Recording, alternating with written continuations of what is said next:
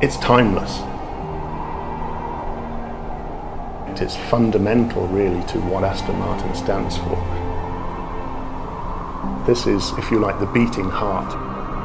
It's very important that you look at every single individual item that gives you the whole.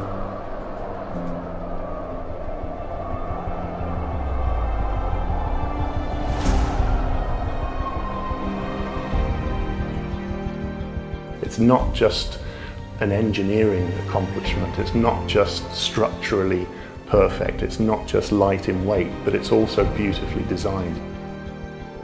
There's a flavour to an Aston Martin DB9 that no other product has.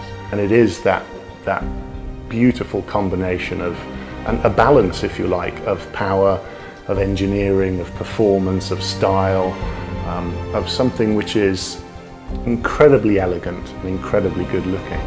And that simplicity of the original DB cars is still there today in the DB9.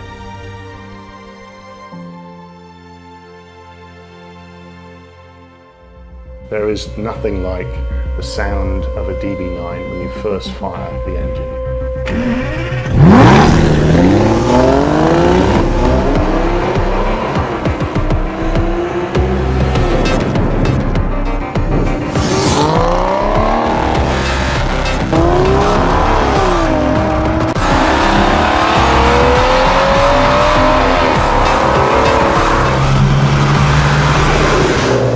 As a designer, trying to evoke an emotion of power through body and form and shape.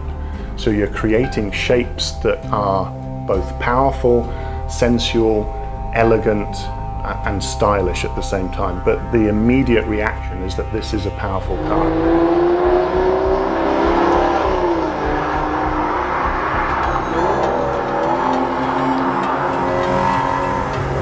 What we do with DB9 is we show those muscles straight away, and we show that poise straight away. It's unclothed and it's there for everyone to see.